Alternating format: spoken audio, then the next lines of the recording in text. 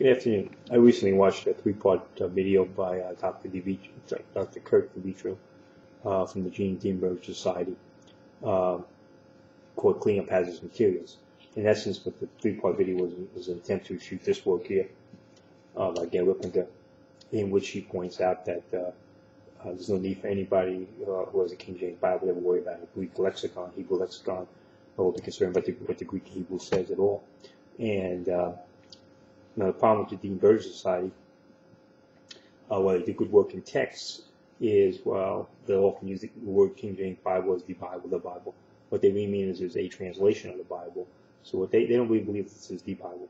They really believe that this is the Bible.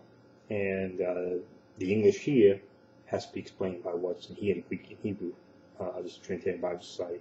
So that's their problem, and what they want you to do is go to the original text or the lexicons to understand what the Bible really says. If you understand what the English says, you go look up in English. That's like anything else we do. You read some English, you look up the English. And what is the status of these lexicons?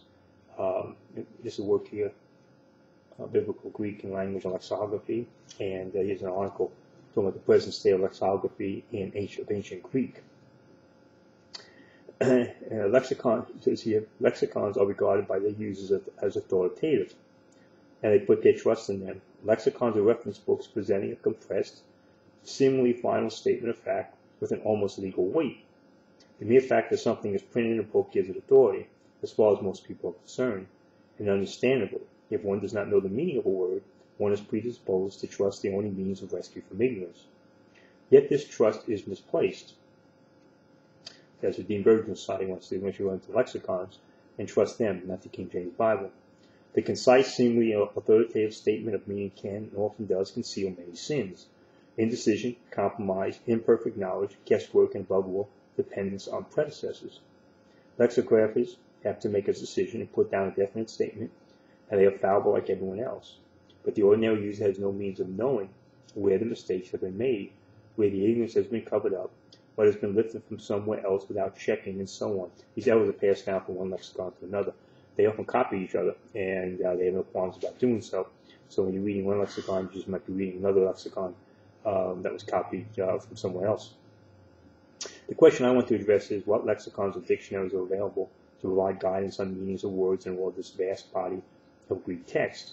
What sort of coverage is there? The idea would be one lexicon that covered everything. This we don't have. The coverage is in fact partial, unsystematic, and uneven in quality. Excuse me. To put it more bluntly, there are gaps everywhere, and even those things that seem to have been done have not been done as well as they could, and need reassessment. He points out here again. Let's see. Let us take first the New Testament as a lexicographical tradition of its own going back to the 16th century, yet there is a disturbing feature to be seen when one looks closely at it.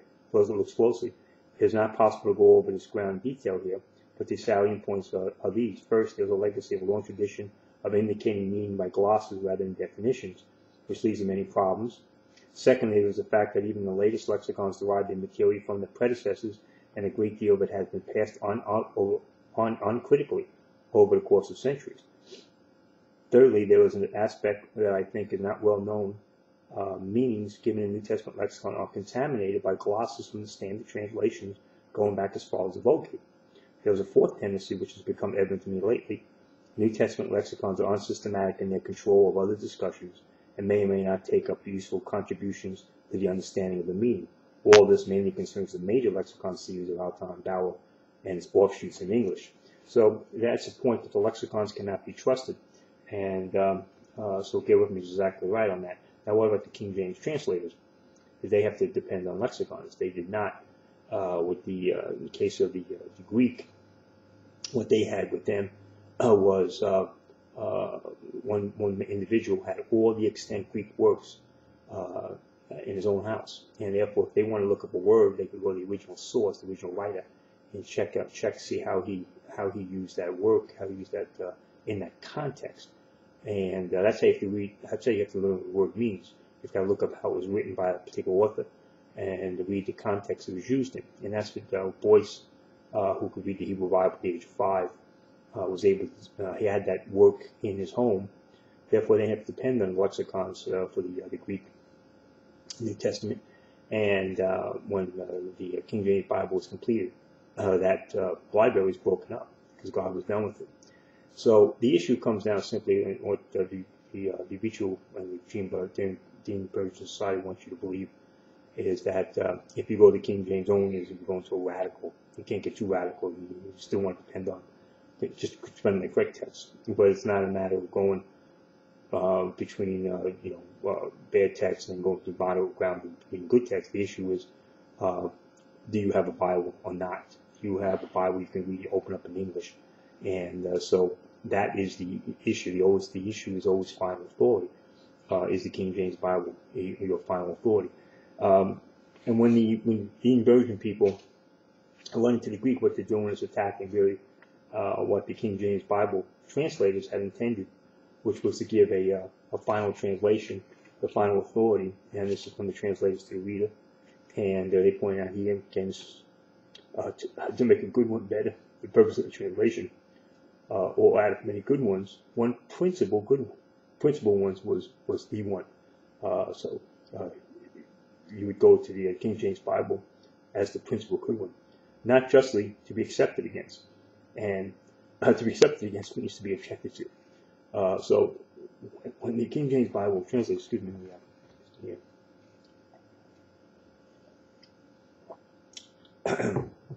when the people went to the Greek Hebrew, they're objecting to the English meaning of the word and going against what the King James translators' intention was to have a final translation that was perfect and not to be accepted against, which we objected to.